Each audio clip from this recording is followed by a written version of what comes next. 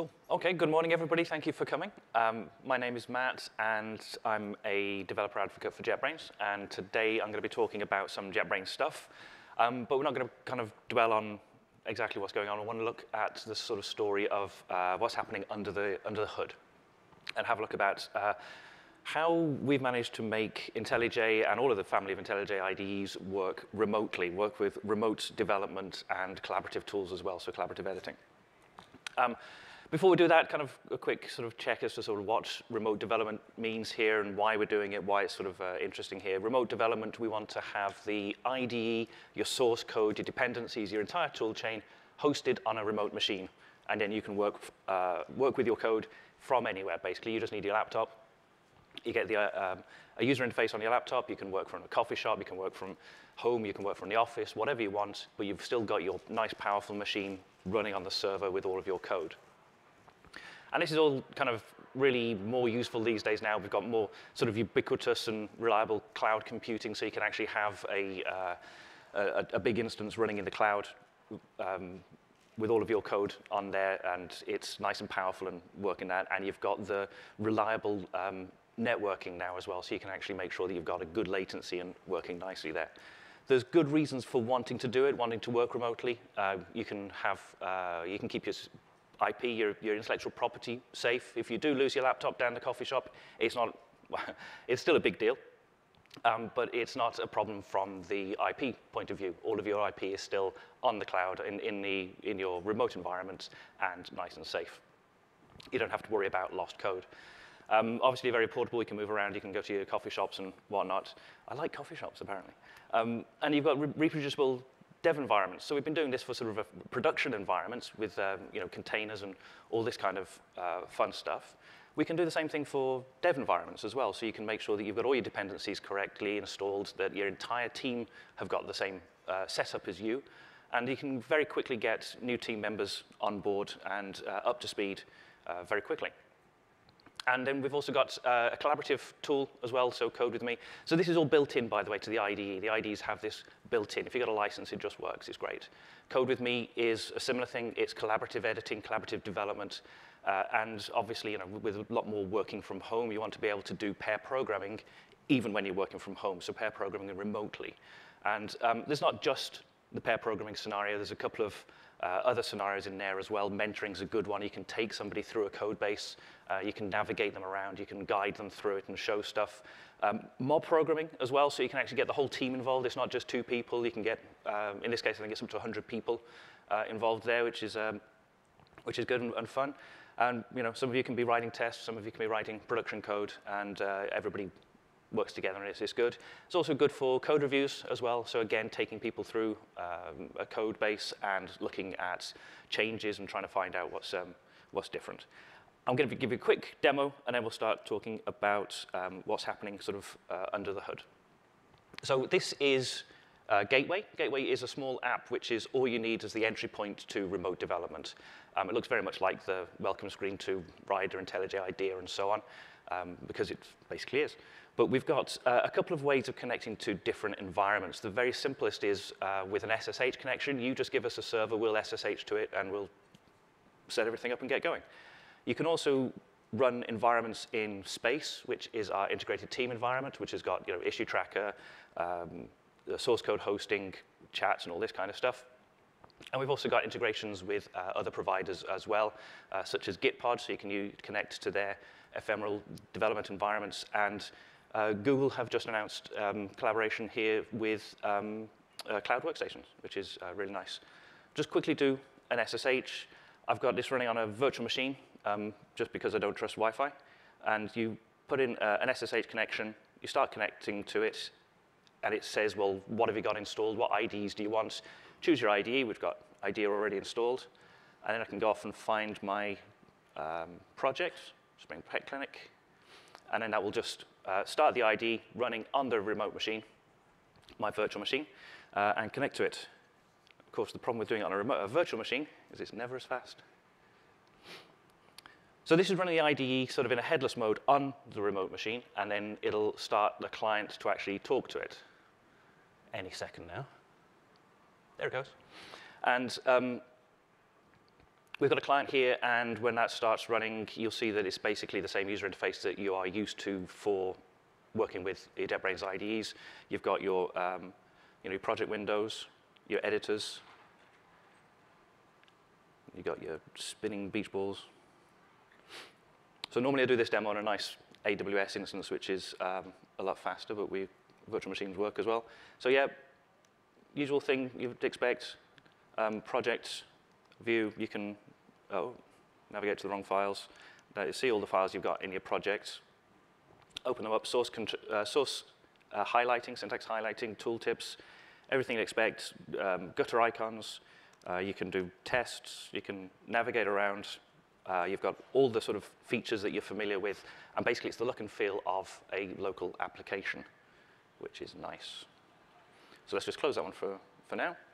That gives you the full development lifecycle. You can run applications. When you run it, it tells you about which ports you're using. You can automatically forward those and open your browser, which is good. If you've got an ordinary version of excuse me, IntelliJ IDEA running, you can run with Code with Me. This is a new UI, by the way. We've started with a bit of a refresh, which is looking rather nice. But at the top here, you've got a little icon there with as a person, and you can there start a new Code with Me session. Let me just end that one already. Start a session. You get permissions, whether you want to allow people to come in read-only, give them full access. You can start a session, and that's going to give me a link. So if I just paste that in there, and I actually have to paste that there.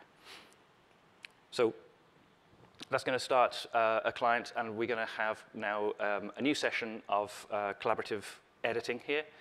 We get, this is good because you do it all on one machine there, but it will be on two machines.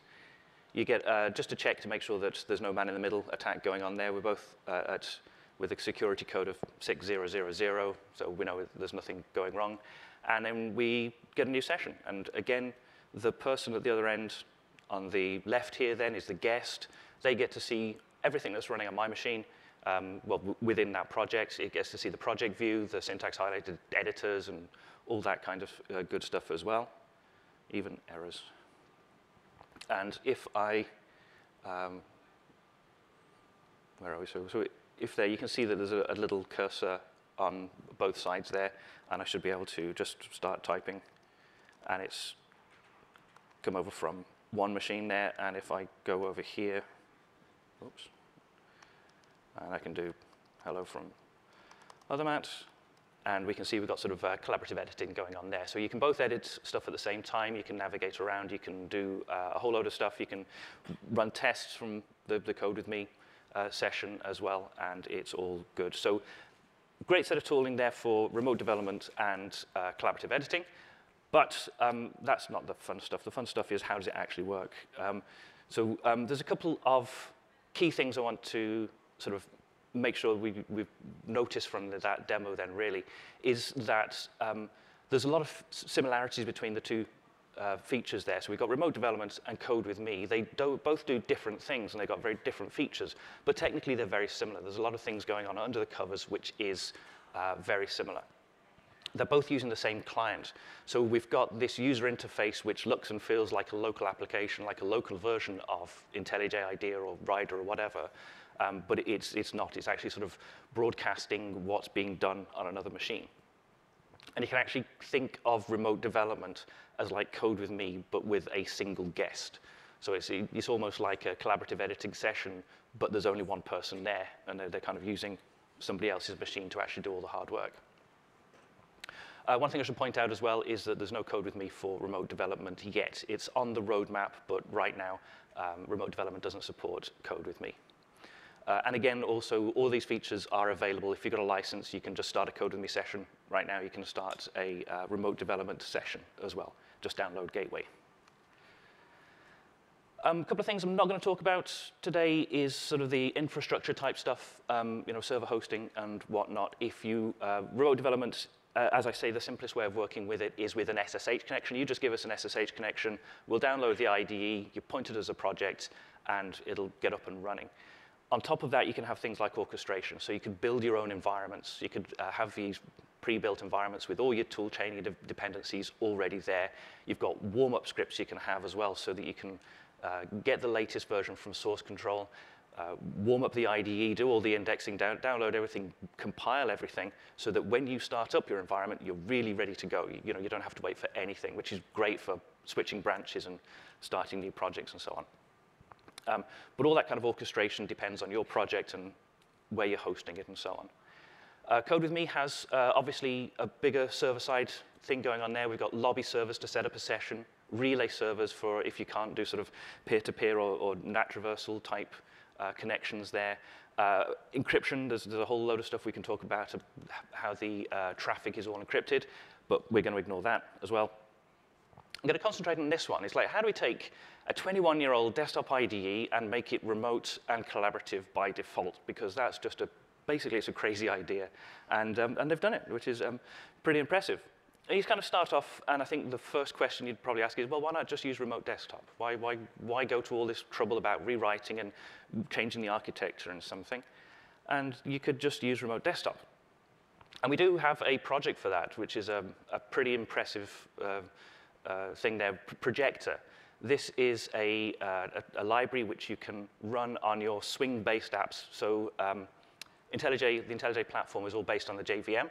And the IDE, the UI you use for JVM apps is Swing. It's very powerful. It's horrible as well if you ever want to have to use it.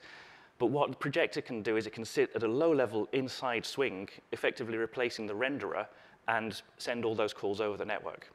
And it's really very, very impressive.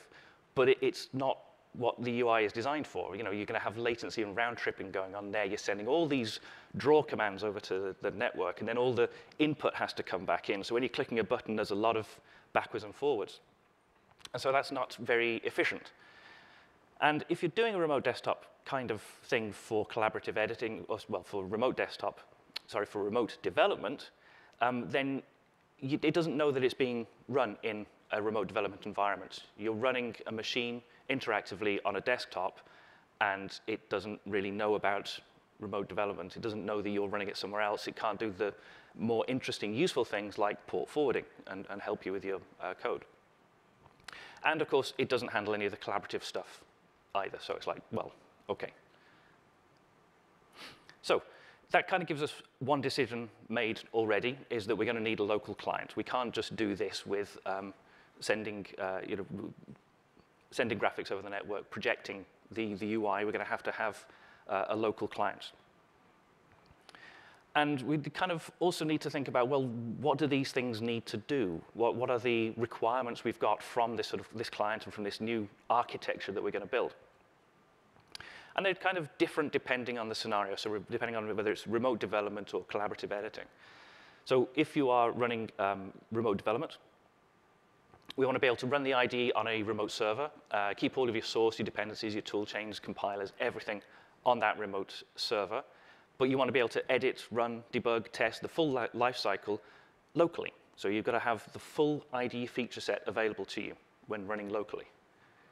We also want it to be operating system agnostic as well. So we want to be able to run the client on any operating system that we already support. So if you've got your MacBook, you can run it. If you've got a Windows machine, you can still run it. But also, you don't want to have to be tied to the operating system of the server. So we don't want you to have a Linux machine because your host is running on a Linux remote server. So they've got to be able to sort of keep separate there. Interestingly, right now, we also, remote development requires a Linux host server. We will be supporting Windows and Mac in the future, but right now it's just Linux. And the other thing is that we want it so that there's no local IDE necessary installed. If one of the reasons for using remote development is that you can use a less powerful machine to get your work done, then you don't want to have to install the IDE on the less powerful machine as well. Code with Me has slightly different requirements. You're connecting to another person's IDE. You're trying to work collaboratively with someone. So it's not a remote host or remote server that's running there.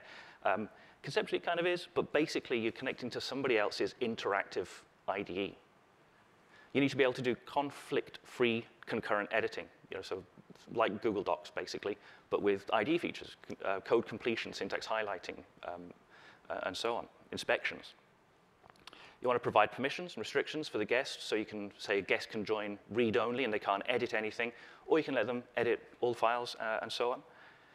And a key difference really is that guests don't need the full feature set or the full user interface. So if I'm joining another session as a guest, I don't need to be able to change the settings. I don't need to be able to change the JVM that's been set up or the compiler version that you're using.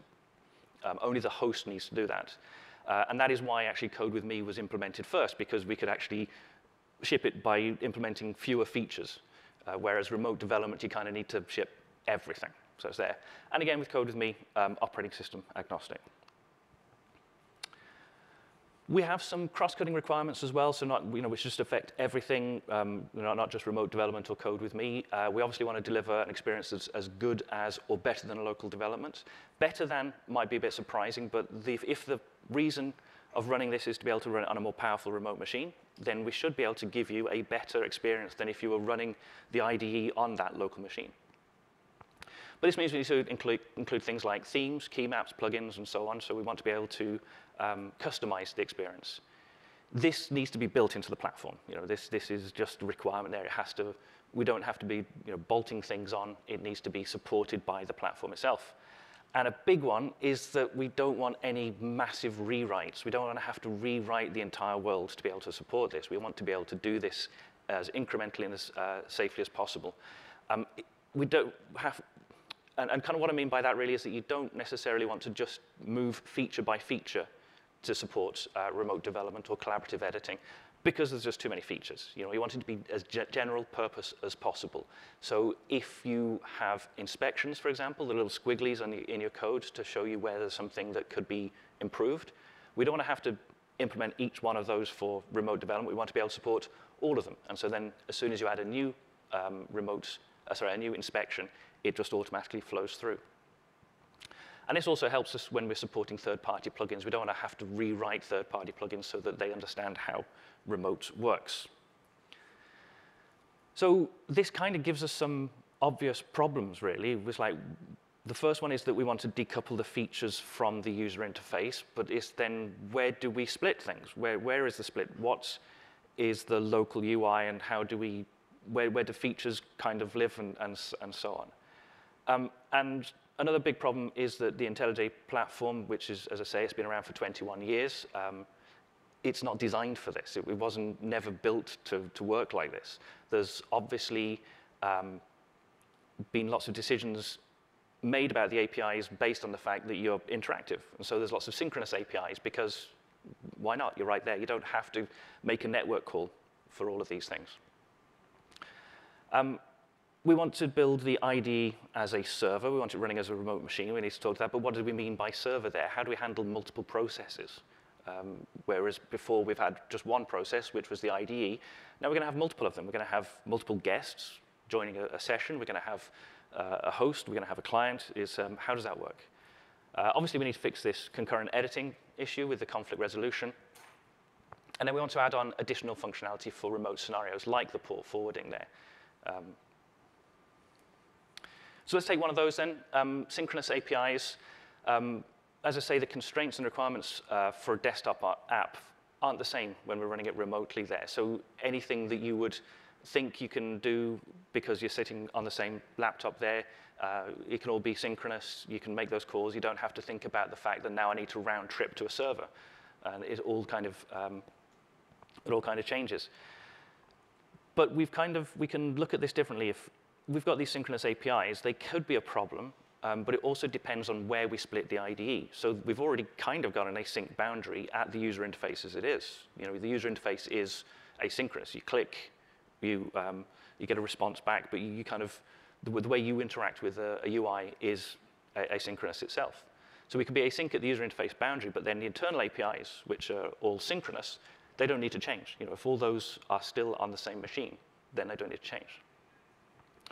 So we can refactor these kinds of things, and obviously avoiding the grand rewrite. And one way which has proved to be very useful is to handle this with the observer pattern, basically. If there are changes going on, we listen to those changes, we get notified of them, we serialize them, create an ordered flow of change events, and let the network know. So this is a great way to be able to sort of patch on effectively the getting the data that we need and then putting it into the network. So a good example of that is things like moving the text cursor. So there's a whole load of sort of synchronous APIs, as I say, going on in that process. But if we just add in a listener, then we get notified of the cursor now moving somewhere else, and we can put that into a stream, serialize it, and send it to the client and get it displayed. So we want to split the IDE, but where do we start? You know, IDEs are big, complex applications. There's a lot going on there. You know, the user interface is complex. They're dealing with a huge amount of data. You know, we've got projects. Projects can be massive. We've got files. You know, they can have thousands of files. The files themselves can be massive. We index the world so we can find things quickly. So there's a huge amount of data going on.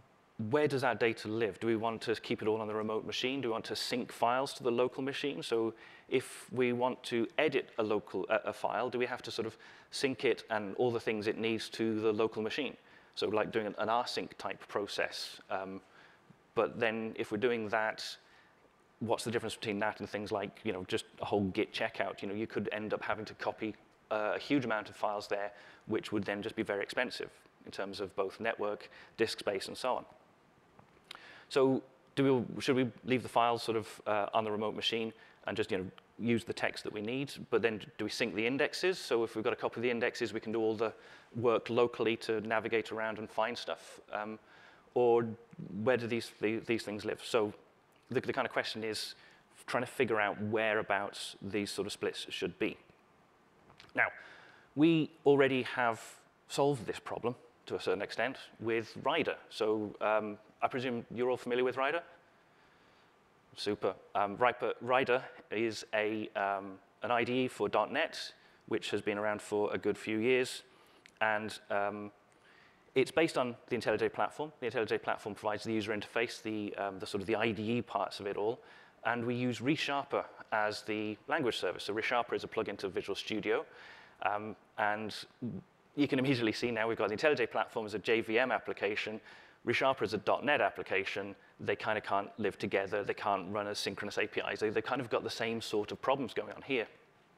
And so we ended up with what we amusingly call a sort of microservices-based IDE. We have lots of different processes running to do different things. We've got the IDE running to provide the user interface. But we also have separate processes to host ReSharper to run the language processing. The debugger runs as a separate process, yes. We've got external analyzers. We can run MS Build as a separate process. So we can actually run the whole thing as a whole bunch of different separate processes and asynchronous and so on. And we've built an inter-process communication model which works with that. My colleague Martin actually has a great talk. There's a link at the end which sort of explains the details of what's going on here as well. The inter-process communication we've built is a hierarchical model. And the models themselves are observable, they're stateful, and they pass just the sort of right amount of information across there. So, for example, if we're looking at the Alt-Enter menu, we don't have to sort of do a lot of processing with that. We just send over text, icon, ID for each menu item there. If you're adding a new menu item, you just add in a new block of text. It's very sort of lightweight, simple process for talking between those models.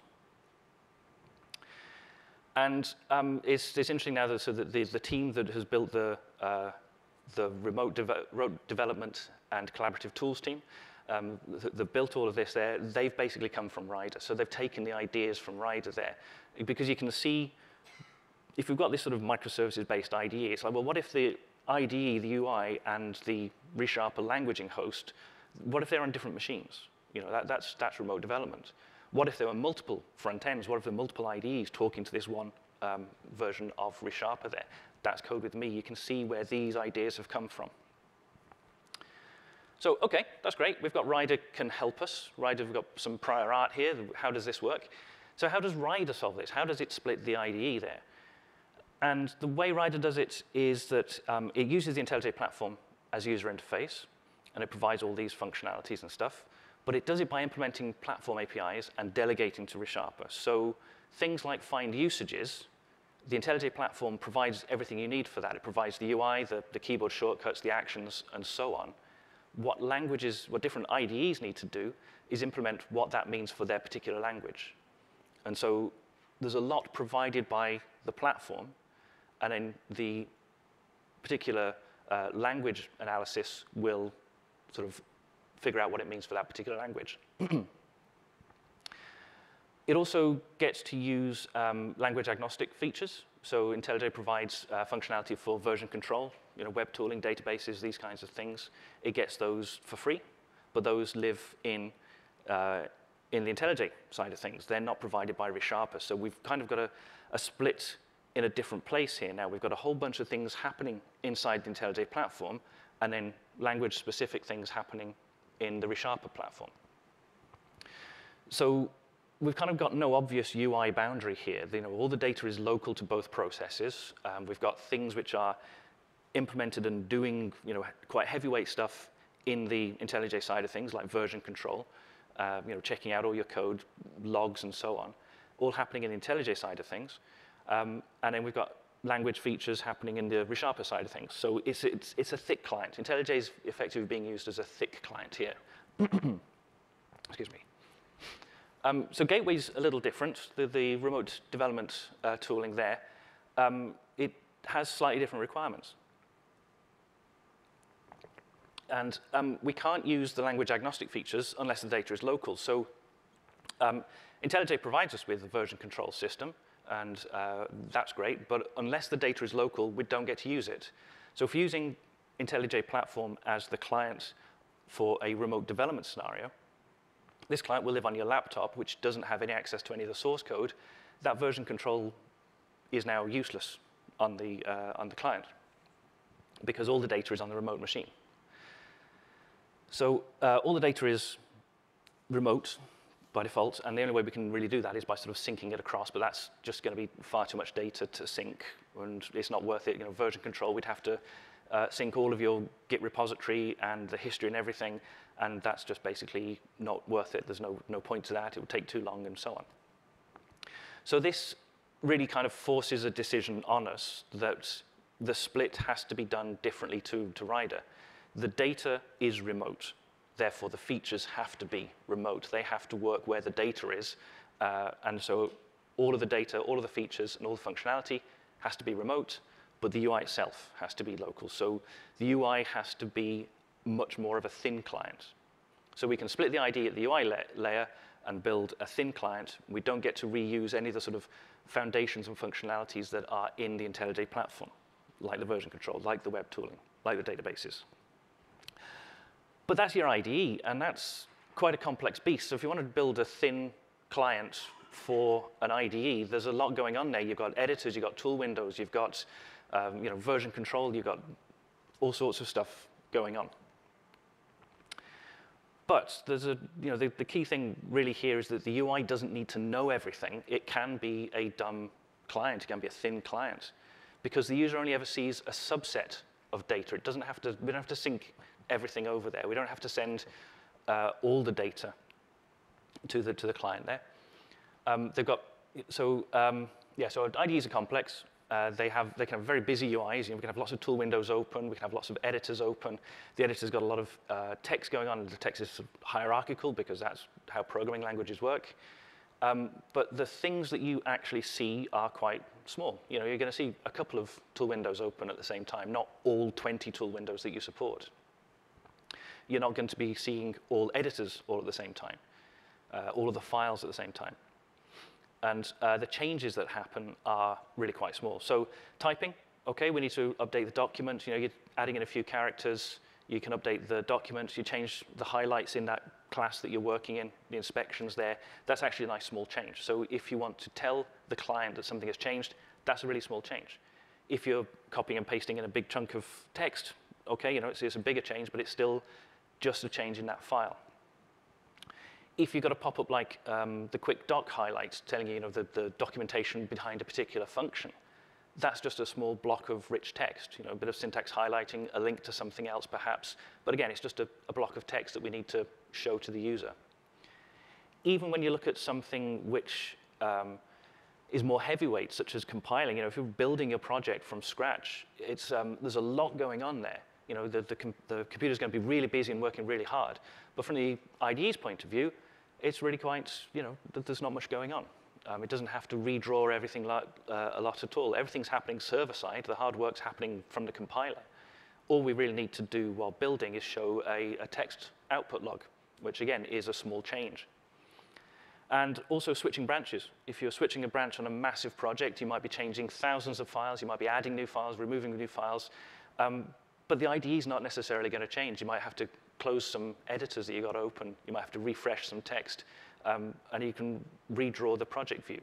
So despite the fact that there is a lot of things going on, the changes that happen with the IDE itself are quite small. And yes, it's a complex IDE, from that picture that shows there, it is complex, there's a lot going on, but it's also quite hierarchical. And it's sort of quite repetitive as well. There's lots of repeated features. So you've got toolbars. There's toolbars everywhere. Tool windows as well, and the tool windows themselves will have toolbars. So if you can handle buttons, icons, and actions, then you can do this. Editors as well, they're the same thing. You might have a lot of them, but then it's just an editor. So if we are using if we're trying to build this sort of user interface there, if we treat these things sort of semantically rather than graphically, then we can actually reduce the amount of information that we need to send to the client. So the editor, all you need is the text. You need the location of the text caret, the cursor. What are the ranges of highlighted text, of folded text? What are the gutter icons, and so on? And that's actually a reasonable small piece of set of data. And from that, you can recreate that on the other end. Pop-ups like the Alt-Enter menu, again, it's just a list of text and icons, very lightweight, very sort of straightforward. Toolbars, a list of actions, text, and icons. Again, a small, simple way of working with that. And if we handle these pieces generically, we can scale it. So again, if you can support one toolbar, you can support all toolbars. If you can add one item into the Alt-Enter menu, then it's just going to work because it's just a block of text. So I mentioned that Rider built this protocol, this inter-process communication, which has worked very nicely for Rider. It's an observable stateful communication. It's the RD protocol, which just gets confusing now because we've got RD for remote development, and it's RD for this, and RD is the logo for Rider. So there's too much RD going on, but that's fine. And so we use the same protocol in remote development and in Code with Me to create a hierarchical, observable collection of models. And I mean sort of hierarchical there in that you've got an editor has got text, the text has got highlights, the highlights have got a range, the editor window has an Alt-Enter menu, the Alt-Enter menu has menus and items and so on. And so you end up with a hierarchical list of data. And it's observable as well. So the model sort of persists on both sides, and you can, basically the state is there on both sides. If you want to look for changes, you can subscribe to changes on the different collections there. So my Alt-Enter menu, I can subscribe to changes of items. And whenever a new item is added, I just add it onto the menu. Same with toolbars and things. And it's sort of synced from both sides as well. So I can subscribe on either side. I can subscribe on the front end, or I can subscribe on the back end. So I can push data from either side. And so we've got this nice two-way communication. So we can do sort of reactive programming going on there, basically. Subscribe to the changes and react to that. So update the UI when a value changes, or react to a button click in the UI. So again, from both ways. And we use view models rather than domain data. So again, it's a bit more semantic. So we don't care that it's a particular action or anything. It's just a button. It's a button which has got text and icons. We don't care what it is. So To make this work, we basically just create common view models for the known elements, toolbars, and so on, and those can scale. So we describe our toolbar as an observable collection of buttons. There's text, icon, tooltip, and so on and so on. Add one in, and it just we can just display it. The server populates this model. The client subscribes, recreates the UI on the front end. Having a common UI toolkit here helps. The fact that we've got IntelliJ on the back end and IntelliJ on the front end means that we can have a very sort of similar user interface. So they're both swing-based, and therefore they've got sort of very similar concepts. So while we're not necessarily doing things with graphics or UI-specific, having the same UI on both ends helps because it's got the same concepts. So yeah, that's basically that. So the way to put everything together then is to use this protocol. We subscribe to these listeners we've got. So again, if the text caret moves, we've notified our listeners and our observers to the change has happened. That gets pushed onto the protocol, which gets automatically synced to the other side, which is subscribing to those changes. It can react to those, and it can update the UI. So it's a nice sort of a nice pattern here which works really well. We've got this protocol which can pass the data from both sides, and we've got these synchronizers which listen to changes from the platform API, which the synchronous platform API, excuse me, and it joins everything sort of end to end. And these sort of synchronizers which are listening to the changes there, they can actually be implemented to one side. We don't have to change the way that the text caret gets moved in order to tell the network that something has changed. We've got these sort of subscribers listening to things and there, so it's a nice sort of decoupled, or loosely coupled, I should say, way of working. And so that's basically how we send the data across. We've got these reactive models for the user interfaces, and then a list of ordered change requests. This one's a bit more sort of interesting because I've been describing toolbars and what have you and everything, but what about the editor? The editor's a bit more complex. You can't just have sort of a list of text and buttons for that. How does that work? Well, the easiest thing we can do, well, probably the worst thing we could do is to try and do that round tripping to the network. So there would be every key press you'd have, we'd go off to the server, tell us what to do, and it comes back and everything. That would be fairly awful, I think, really. And if we're using the IntelliJ platform as our user interface, well, we've already got an editor, and it's a pretty good one because we're using it already. So why not just actually use that editor and have a local editor running on the client? And so that's what we do. Obviously, we then just need to sync the initial text, give the client a copy of the initial text, tell it where the caret is, tell it where the selections are, where the highlights are, where the gutter icons, excuse me, and so on. And with that, all that state is enough for us to completely replicate the editor because we're just showing the same thing as we would do on the IDE itself. I mean, if you've used the IDE, you can split a window, and you actually get the same view of the same file there, where you've got two editors which look exactly the same. And it's the same idea. We just sort of recreate the state with the different attributes. So this is really nice as well now because we've got local processing of your text. You just type locally, but all of the work, all the processing, or the language processing happens remotely. So you just sort of type as you go on, and we'll notify the server, and all of that information will then come back into the client. So the syntax highlighting, the errors, the pop-ups, the completion, that all still comes from the remote host. And all of that requires a network call. But that's going to be a bit interesting because if we're still typing, we're kind of be working asynchronously, and we'll be doing it at a slightly different speed to the network. And what about latency? And how do we kind of join those all together? Well, that's not what the slide says anyway. But so the point is that we've got our local editor, and that's a good thing because we get a local. As I say here, it feels like a local editor because it is a local editor. So we've got a better latency than if we were round tripping to the network all the time. and so on. We don't have to wait for the server to keep on to reply. We can just keep on typing, and so we can work nicely with that. And because we're just working with text changes to the network, then we can drastically change the way that the editor itself works, and it'll still be absolutely fine.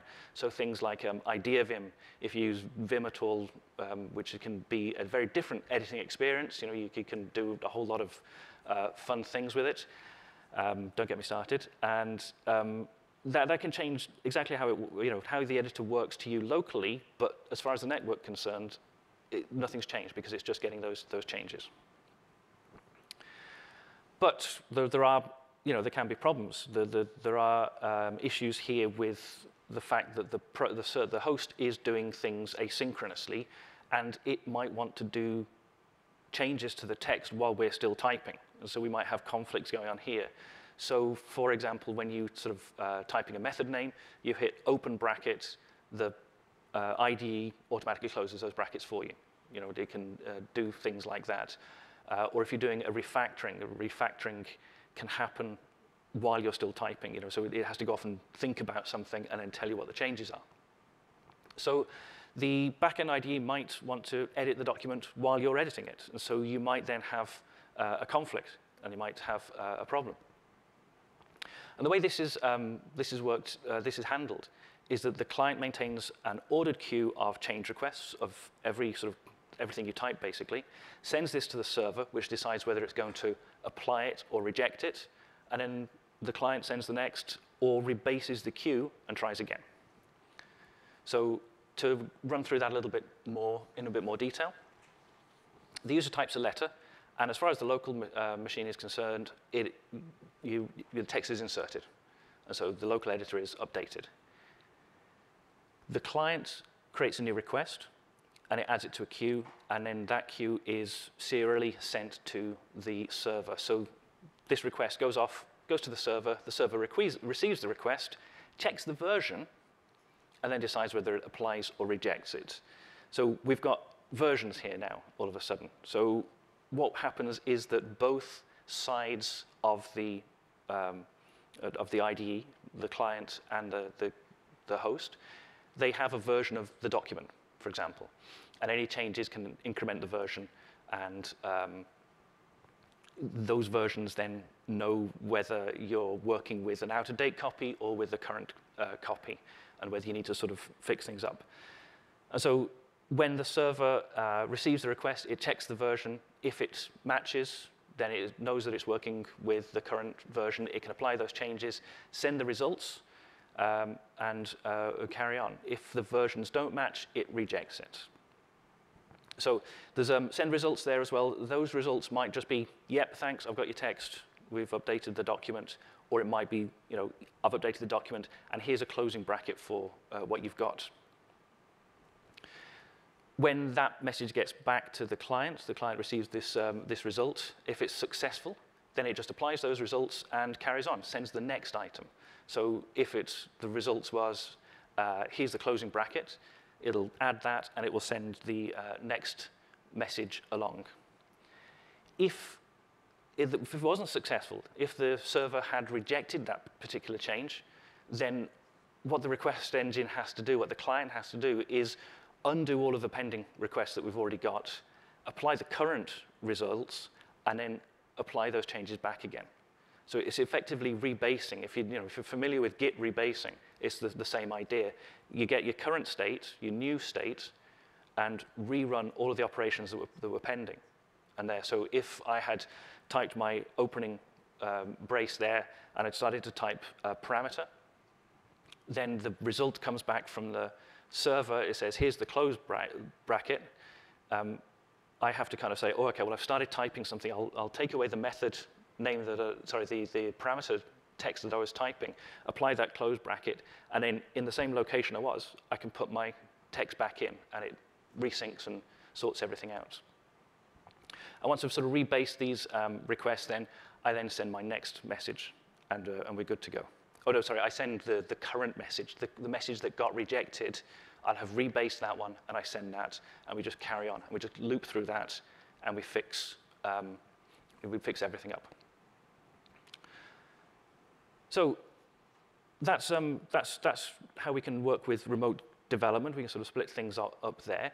But then you kind of get to the question, great, well, what if that other machine, not your remote server there, if it was someone else's desktop, if it was an interactive thing which somebody else was using? How do we make this now multi-user? Because it kind of feels like it's the same thing there, but instead of the remote server being an IDE sitting in the cloud somewhere, it's actually sitting on someone's desktop. So can we host multiple users concurrently?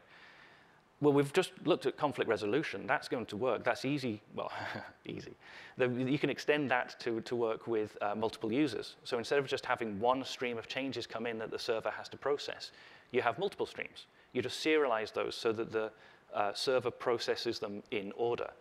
And if people are changing different documents, that's fine, no big deal. If they're changing the same document, then everybody's going to have the same. We're going to have to be, the versions are going to have to match. So whoever's got the latest version which works, that change is going to get accepted. If you've got a different version because I've changed it and you're trying to change it as well, that's going to get rejected with the update, and then you can resubmit it after you've rebased the changes. So everything can still work, but the difference is that the results of these things have to get broadcast to all clients. It's not just a one-to-one sort of message. So that sort of takes care of editors, really. You just sort of extend that, the conflict resolution loop. But there's some state which is per user as well. So we've kind of got these view models and things that we're working with. And with a single IDE, we've just got one of those, and it's fine. But if you've got multiple users, then we're going to have to suddenly start tracking extra state. So your list of open editors, if there's just one user, then there's just one list. But if there's multiple people working there, you're going to have multiple of those. Undo stack is a good one, which isn't perhaps obvious, but it is desperately necessary. If I undo something, I don't want to undo your changes, and I don't want your changes or my changes being undone by someone else. So you want to keep your undo stack per user as well. There'll be various settings, such as filters in pop-ups and so on. The current pop-up for completion, what tool windows are being shown, and also some of the state in the tool windows. So the project view, we don't necessarily want to show the same project view to everybody, because if I'm trying to find a file, but you're also trying to select something there, then we don't want to be synchronizing that state. The other interesting thing about per client issues is we're going to have per client activities. So who do we send the reply to? So if we are starting some code completion, this is an asynchronous process. We kind of get the request in. We have to get off the UI thread so we don't cause latency. This is in an interactive scenario. We get off the UI thread, do some processing, get our list of completion items, and then get back onto the UI thread to show it. But if we're doing that for remotely with multiple users, we kind of get a network request in for code completion. We go off onto the background thread, figure out what's going on. We need to come back to the network to tell the user what to display. But we need to know who it is that we're replying to, who has that information. And that has been solved by adding a client ID which follows the flow of execution. And this is again where it needs to be sort of built into the platform. We can't just do this sort of ad hoc. It has to be provided by platform itself, and something, again, that we want it to be as generic as possible, because we don't have to change every single API to add a client ID. That's going to be very, very painful. And this has been stored effectively as a thread local value. But of course, we're bouncing it to UI threads, to backend threads to process stuff. So the platform automatically passes this around. So we've got various threading and coroutine APIs. Coroutines, if you're not familiar with Kotlin, is a way of doing sort of async programming, which is really rather nice. And the platform has this support automatically. So you basically just say, what's my current client ID? And here it is. So that's one of those features which is really, really nice, and you just don't notice it's there. OK. just to sort of finish up then, there's a couple of problems. We've sort of, talked about how we can get the editor working. The editor's pretty complex. We've talked about things like tool windows, and toolbars, and buttons, menu items, and so on. But there's other complex user interfaces going on here. How do we work with that? And if we've got a tool window, we can't, on here, for example, we've got the Git tool window there. We can't just describe those as toolbars and simple things like that. There's, how do we do something for that? Each tool window is different. How does that work? And the way we do this is to reuse this protocol. We've got this protocol which has got our hierarchical stateful models. We actually create a model of the view. So we actually describe what the view looks like. So we can use this for tool windows and dialog. So dialog is really quite a standard sort of style of UI. It's going to be a panel with a row which has got a button, another row which has got a text field, a row which has got a block of text, and so on. And so we can create a way of describing those views. And we've got a DSL, a domain-specific language, as part of the API for describing those views. And we can then actually describe what the UI looks like, serialize that, send that to the client, and the client can recreate it. And again, this is great when we've got a common swing-based UI, because it's the same sort of concepts. So we can then have, we're using our protocol, which is observable. We can have observable properties on that, so text fields. If the text field in the dialog, when that gets changed, is an observable value, we can process it on the server. The protocol takes care of all of that for us. This, however, requires rewriting the UI. We've got to reuse this DSL in order to do it, and we wanted to avoid rewriting things. And so what we've actually done further on, so that was kind of the way we worked with a lot of things for Code with Me, with Gateway, which requires sort of more of the user interface to actually work like this. We've built transformers which will walk the swing hierarchy and transform the model and sync, which is just kind of bonkers. You actually look at what the UI is and automatically recognize, here's a panel, here's a text field, I'll get the important properties out of that, put it into my model, send it to my client, and the client can recreate it. But then there's some UI which is just too complex to implement like that. Some of the grid views, things which have got very custom layout. Jupyter editor notebooks is a thing there where we've got the editor which has got interactive panels inside the editor, which are very sort of tricky to work with at the moment. And so we go back to Projector. We were talking about this before. This is the technology which will integrate, replace the renderer inside Swing, and intercept those values, send it to the client, and the client can then sort of recreate those. So we can actually use Projector to project a subtree of the UI, which is kind of bonkers, basically. It's effectively doing like remote desktop for just a corner of the UI. So if we've got a complex tool window or something, we can actually do that. This is not ideal. It introduces more network traffic and latency, but it gets things working, and while we are migrating things, so Jupyter editor notebooks, for example, we're making that a bit more remote friendly.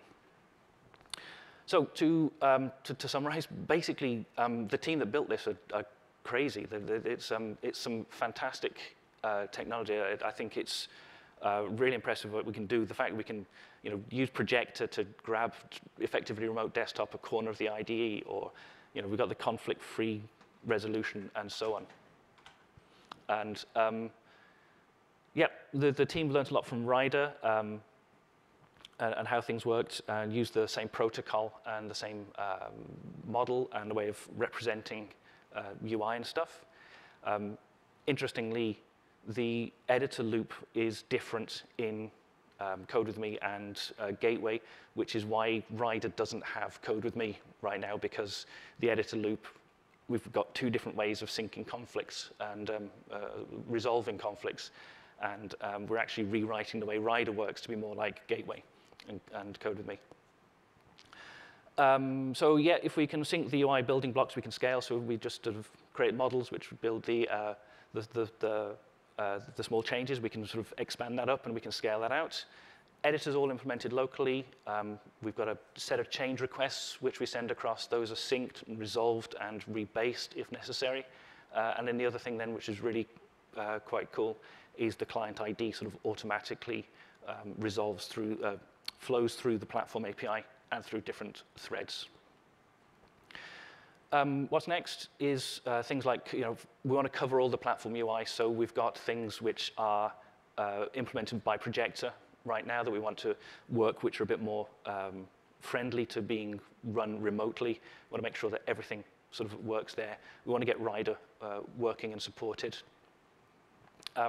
Going forward as well, we just, it's now sort of like a part of the way we work now is to ensure that all APIs are remote and collaborative by default. So while we haven't necessarily had to make changes for a lot of things, then we can make sure that we support it in the future. And yeah, so we want to support things as first-class citizens. And then, of course, there's various feature roadmaps as well, so getting code with me inside remote development. So that brings me to the end. If you want to actually play with these things, as I say, if you've already got a license, you can have a go with remote development with SSH to a virtual machine, or code with me, just click the button and join a session is good. That Building Rider link at the bottom there is my colleague Martin's talk about more details of how Rider itself works. So yeah, thank you very much. And if you have any questions, please give me a shout. Oh, and the stickers as well, if anyone wants a sticker. So thank you. Does anyone have any questions? Yes. Do you do any in-depth analysis of the actual improvement from going from remote desktop style to actually message passing? I mean, to me, it makes sense that it would be better, but in reality, is it? So the question is, did we do any analysis about the benefit of moving to a remote development style? In what kind of way for a start? Pure overhead on the network. Like if you're using, I use remote desktop all the time. Yeah. I don't have a problem with it. It's really. Okay, yeah, so any analysis on the difference between remote desktop and remote development. I don't think we've done any sort of formal analysis, rather just that it is because we've seen the volume of traffic that goes through, and we know that the protocol that we use is lighter because we're sending less data. We're sending small blocks of changes for everything. We don't have to send a flashing cursor. Constant network. I know they turn off the flashing cursor over there, but we don't need to be having sort of constant data being sent there. We can just send much more lightweight information. So I don't think we did any formal analysis, no. Cool. Anybody else? Hello. You mentioned port forwarding. Yes. Which makes a lot of sense for web or API development.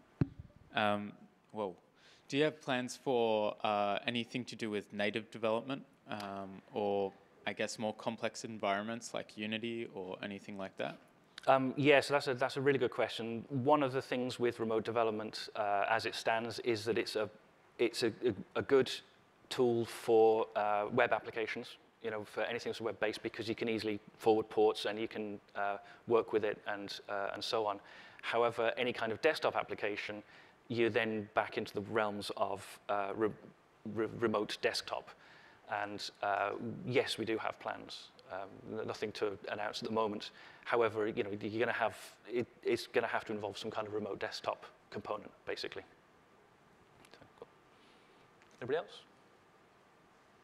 Hello there.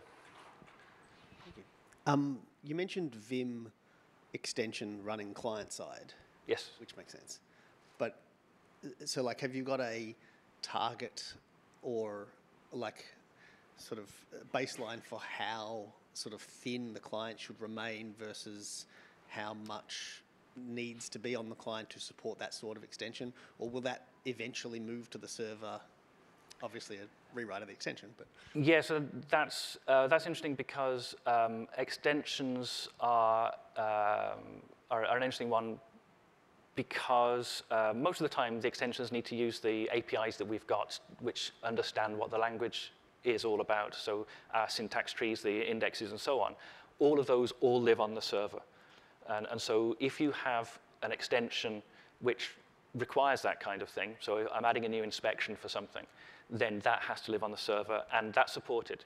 Because again, the process is general purpose, and if you add a new inspection, it just flows through, because it's just, as far as the protocol is concerned, it's a highlight in a particular location on the editor. There's no semantic meaning to it at all. So extensions which require knowledge of your project have to live on the server. The only things that can live on the client are, they have to be quite dumb, basically.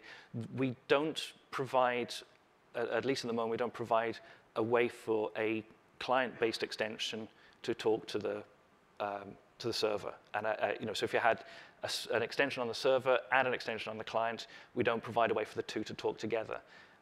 There's a lot of complexity involved in that. So right now, client-side extensions they have to be done. So it is basically down to customization, themes, key maps, and then tooling like, IDEA is the best example for this, because it's a complex extension, but all it does is change the way the editor works. And in fact, there's a couple of features in that which do try to use language features, but they're not available, and so those things fail. And so we also need to figure out a way of making that work, but we don't know how that is at the moment. Okay, I think that's us for time. So once again, thank you very much. If you'd like a sticker, I've got a few at the front there. Thank you.